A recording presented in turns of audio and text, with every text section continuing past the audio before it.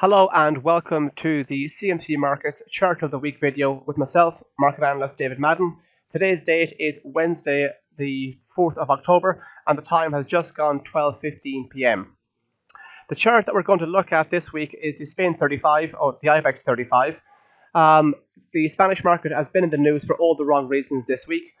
We've seen a lot of intense selling pressure in reaction to the Catalonian independence referendum held over the weekend.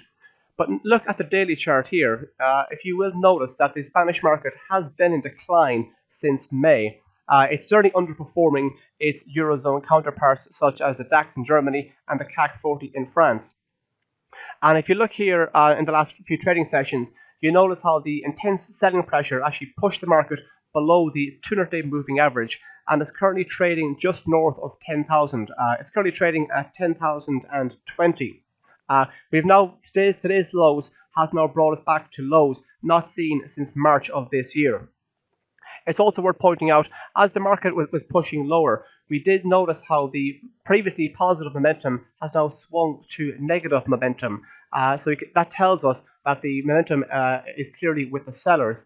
Should we move south of 10,000 again, the next level to potentially watch out for support to the downside could be in at 9,882, and then below that at 9,637.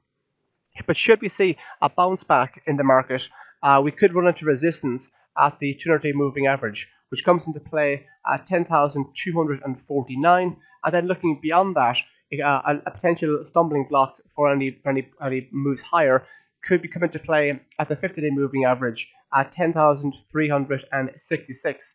Notice how at the end of last month, on a few occasions, the market tried to break north of the 50-day moving average, but it failed to do so. So that could be an important metric on the way up. Should we see a bounce back in the Spanish market?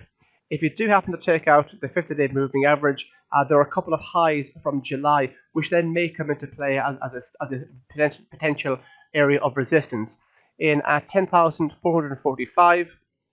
10,576, and then at 10,758.